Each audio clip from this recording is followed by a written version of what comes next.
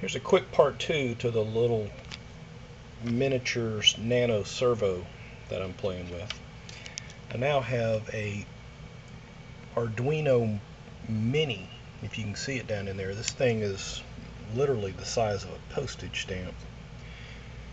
And I've got the same servo sweep sketch that I wrote now hooked up so that I can upload it through the Arduino Uno using its TX and RX pins and upload that sketch onto the Nano or Mini, which will then run the servo. So let me go ahead and upload that. You'll see it blinking.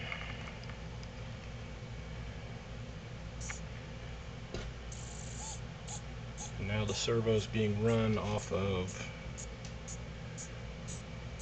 the Arduino Mini.